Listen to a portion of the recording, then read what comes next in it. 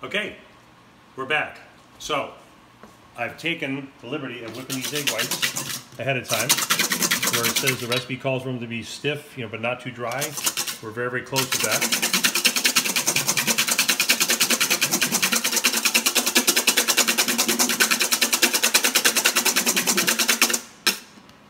That's pretty good.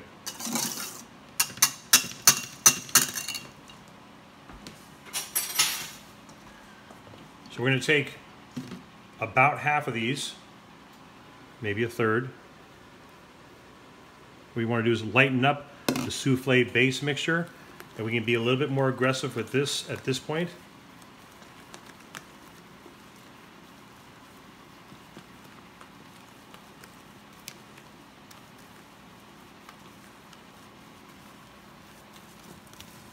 And then we're going to go back into the larger bowl.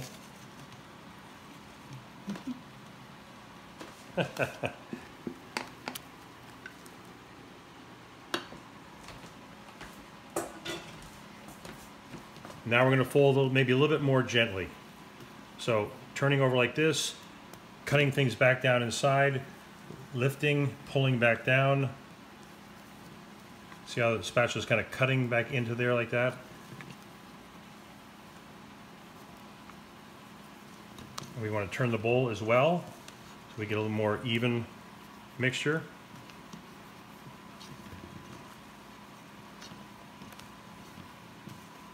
Hang on one second. You work up a thirst for sure when you're doing this stuff.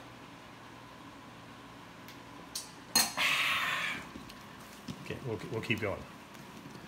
So it's okay if it's a little streaky. It's perfectly fine. You can see there's a little bit of egg white in there, and that's perfectly fine. So we're going to stop right there, because if we keep going, then we're going to start deflating too much of the air out of the souffle mixture. So we'll take this, we'll dish these up right here. Now, I did mention we got Parmesan cheese coating on the outside. If we wanted to put some nuts, I'm going to take the liberty of putting some hazelnuts, some toasted hazelnuts in with the recipe at the end. We're going to keep that one out, and I'll explain why in a second.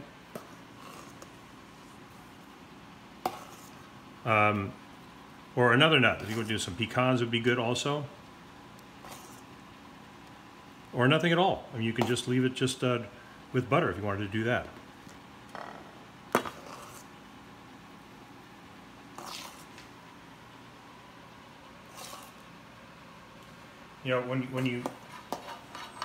When we finish the mixture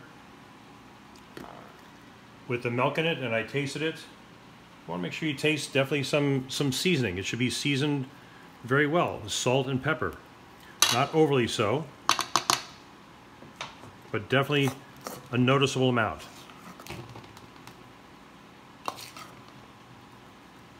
So you can see we're filling these up pretty high.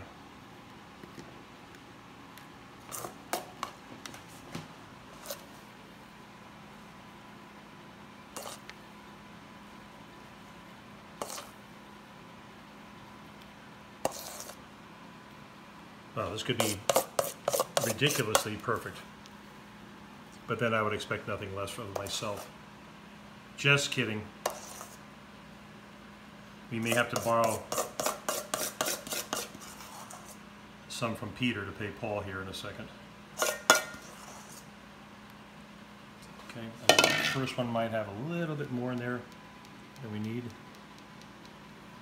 You can kind of see how forgiving this mixture is right here.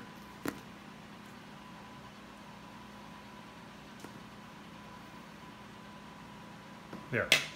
So I've left this one conspicuously out. So over here, I've got some boiling water. We'll take that.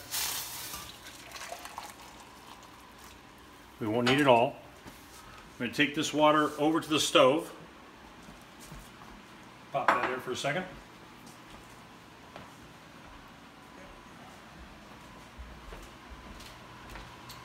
So we've got the soufflés in a little Pyrex dish. That's going to go in the oven. Hang on one second. Towel first. Okay. That's going to go right there.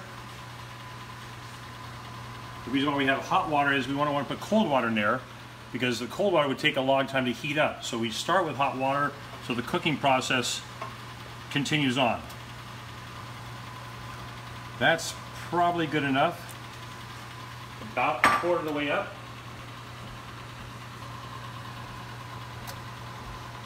And then we'll take our last souffle and put that in the oven with the other guys. Close up shop. And then again on the recipe, I think I said 20 to 25 minutes. So we'll start with maybe, we'll start with 17 minutes. And then we'll look at the souffles, maybe rotate the pan for the last maybe 6 or 7 minutes after that. All right, we'll be back to show you the finished product.